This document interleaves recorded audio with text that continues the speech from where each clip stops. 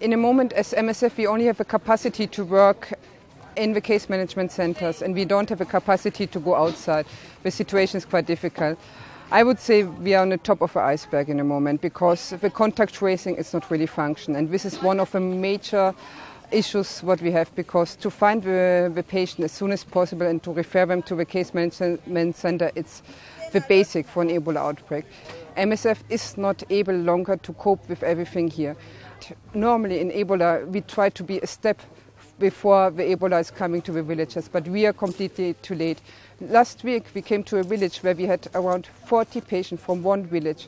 It's unbelievable, I never have seen it before. But we need more experts to come, we need epidemiologists, we need medical staff. The time is going, and every time you have more people contaminated, and then one people can contaminate many. Then you could have a really increase in the numbers. If you take too long, you'll be more spread and more difficult to control. To deal with this every day, to look people in the eye, you can see they are scared. To look over this fence right behind you now and look at the patients, and you know that their chances are very small. It's horrible.